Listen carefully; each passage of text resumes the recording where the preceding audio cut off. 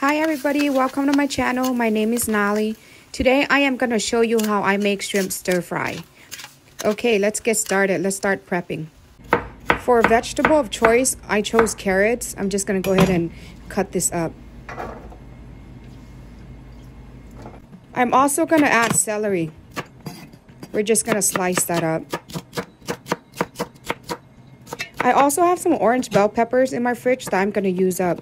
Mostly the vegetables I'm using today is what I found in my fridge.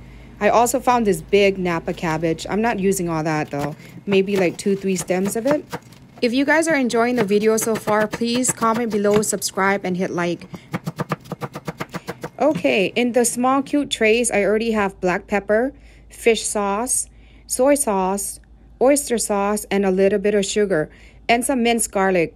I ran out of fresh minced garlic, so I'm using the one that we bought from Costco.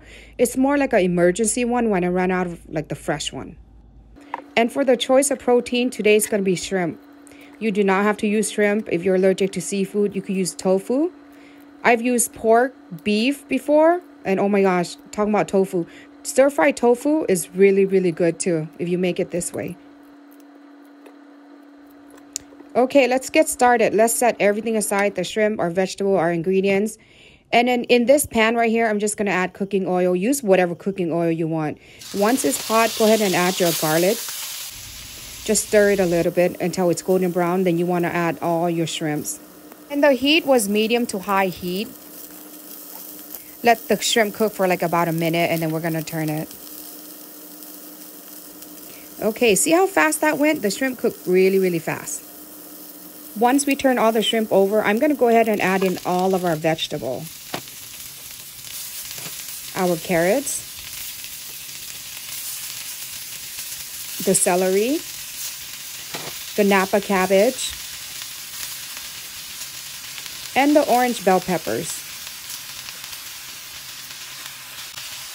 All right, let's add in our fish sauce, our soy sauce, and the oyster sauce. I noticed that the cup still had a little bit oyster sauce left, so I went to get my spoon and just scoop it out and put it in the pan. Can't be wasting anything. Add in the black pepper and our sugar. And you want to give it a quick stir. This thing cooks pretty quick, maybe about 2-3 minutes. It depends on how you like your vegetable cook. I don't like it really, really cooked. I just like to have a little bit of crunch to it still. So like medium cook, I guess. See, that did not take long at all to cook. Our shrimp is cooked. Our vegetable is cooked halfway, just the way I like it. I hope you guys enjoyed the video and give it a try. Thanks again for watching.